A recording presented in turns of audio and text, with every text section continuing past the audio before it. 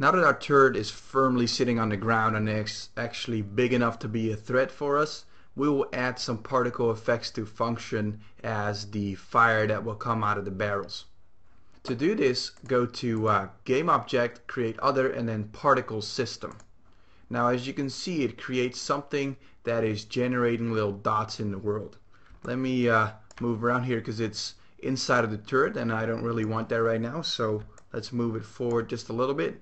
And as you can see, there is indeed an ellipse or a ball of particles going on here.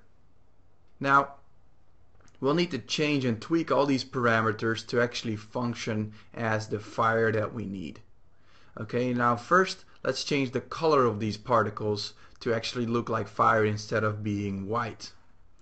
Okay, and that is done in our particle animator. Now notice here that this particle system has three main components attached to it. The first one is the ellipsoid particle emitter.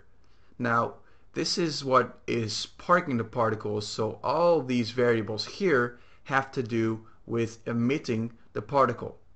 However, if we want to move them around in 3D space, it is best to use the particle animator, and this animates the particles over time as well as their color.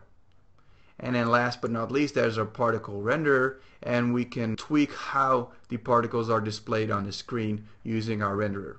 So these are three different things, and sometimes you get overwhelmed with all the options. For example, you can even make particles move in the emitter, but it is a headache to do, so it is a lot better to do that in the particle animator.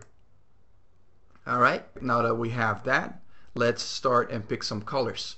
Now as you can see here, the colors in Unity are shown in these boxes, and then underneath here you see this black line, which is the transparency or opacity of this color.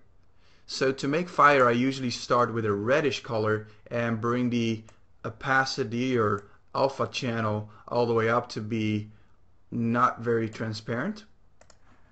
And then as you can see, there's already red ones being created inside the mix here. Let's add a little more orange one and make the alpha a little smaller than the other one so that there's a little bit of a cutoff.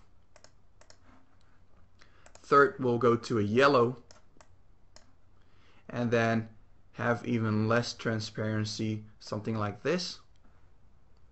Alright, fourth, I'm going back to another red again, just so that we add more red. And right now it doesn't make sense because it looks like there's a lot of red already, but as soon as we start stretching these particles to actually look like a fire beam coming out of the barrel, you'll see that red will look a lot more aggressive than if we go even lighter into a white here.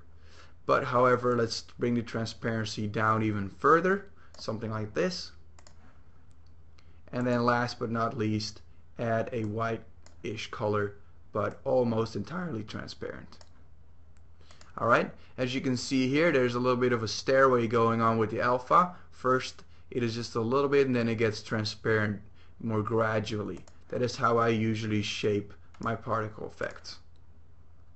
Alright, next we want our particles to auto-destruct. They will die by themselves. And then before we start animating its actual position, let's go up to the actual emitter, and because this ball is very big now and we only want it to be this small as the size of a barrel, so let's start changing the ellipsoid down here.